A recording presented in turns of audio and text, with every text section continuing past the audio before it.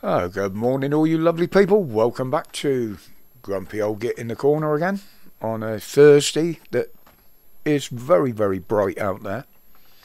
Hence, all the curtains drawn because the lighting is terrible in here. You've got reflections of different colours and all sorts of crap. But it is very bright, but very, very cold, and it is getting colder. Brilliant weekend, eh?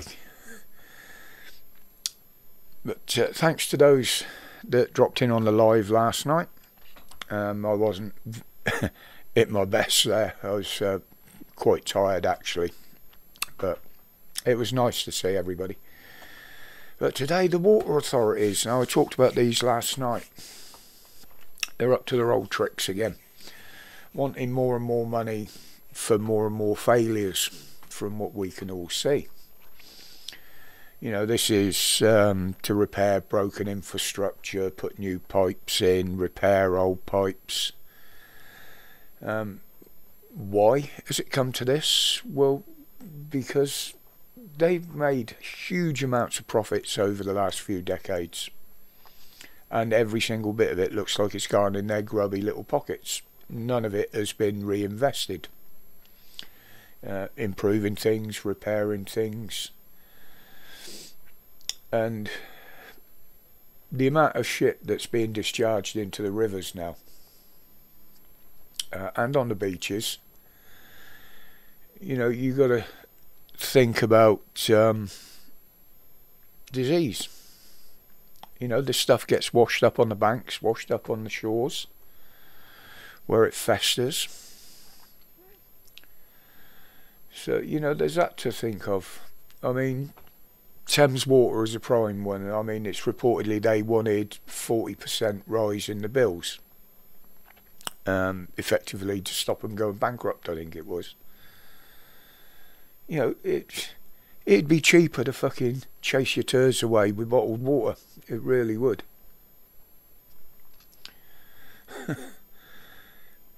But again, for the overspills, they're blaming excess rain. Well, if we're getting that much, why aren't you storing it? You know, for when you say that we haven't fucking got any. You know, you've only got to get a few weeks of warm weather and all of a sudden, oh, there's a big water shortage. Again, because you've pocketed all the money that you were going to build new reservoirs with. So you've got nowhere to keep it if you could get it there.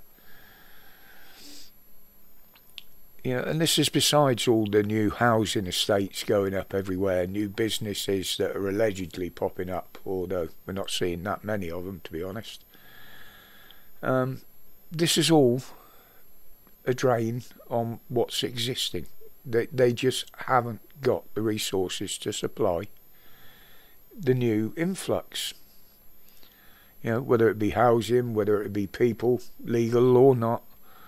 You know, this is a huge, huge increase on demand. And if you can't cope with what we're doing now, or what's happening now, what are you going to do in the future? I haven't heard anybody ask that one. But today it looks like Thames Water are refusing to invest 500 million or something in it. Until the government stumps up some money. So that just tells you where they're headed. You can't believe this shit that goes on. You couldn't make it up.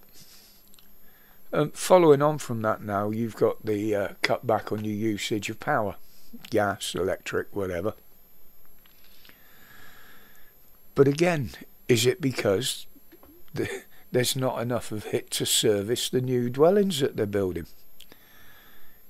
You know, think every single person that has come into this country will be using electricity in some shape or form. Times that by the amount of new houses and accommodations that you're building for them.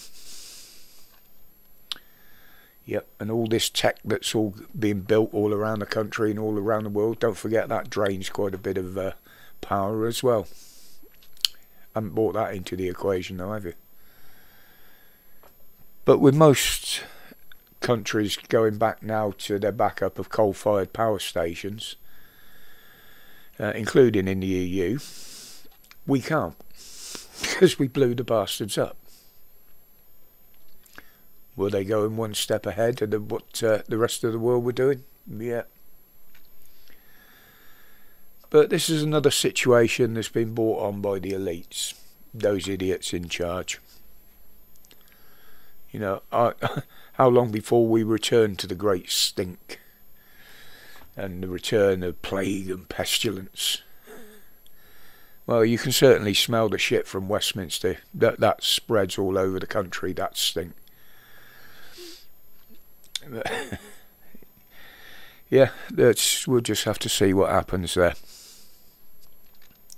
And I'm hearing now that this country is virtually devoid of defence, shall we say. We've only got enough weapons and munitions, whatever, to defend ourselves for a few weeks, and that's it. We're gone. We're out. Plain and simple. They've given all our defensive capabilities away.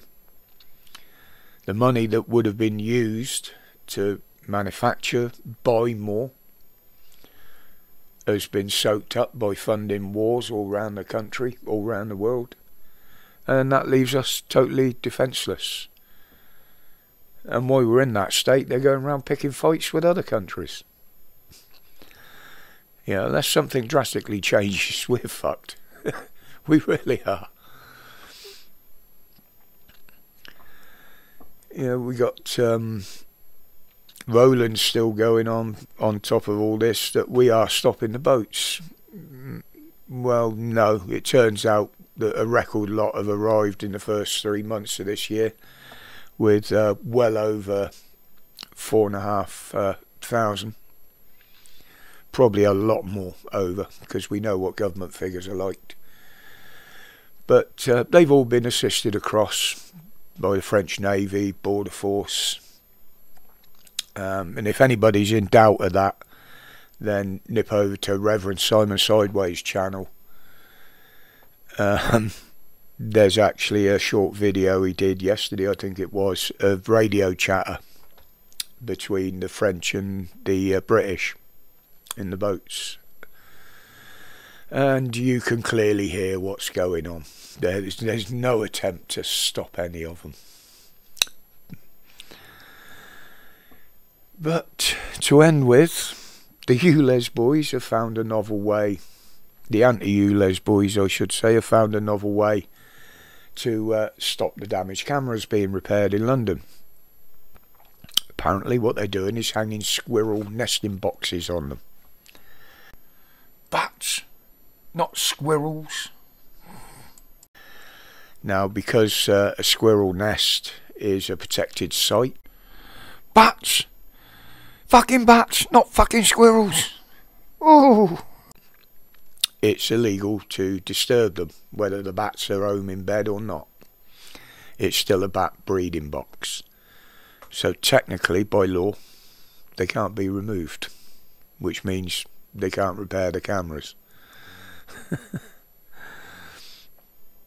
Weird. Well, I don't know quite where it would stand. They'd stand with that. I mean, there are experts that would be able to remove them safely, even if they were occupied. But how it stands legally still, I don't know. But anyway, guys, I'm gonna leave it there for today. There won't be a video tomorrow, as I said last night. Simply because we've got the wedding Saturday and we've got a lot to get through tomorrow, ready for that. Luckily enough, most of the roads will be clear because it'll be Good Friday. Everybody will be stuck in traffic jams trying to go away for the weekend. Sunday, I don't quite know what's happening yet. I may have enough energy left in me to pop up for an hour live if Dan doesn't, just to say hi to everybody, but we'll see how that goes. But until then, have a brilliant Easter weekend. Don't get too cold. Get the sledges out, there is a possibility of snow. And don't eat too much chocolate, says him. But until we see each other again, as always, stay safe, stay strong, and stay free from the tyranny and the fear. Respects, people.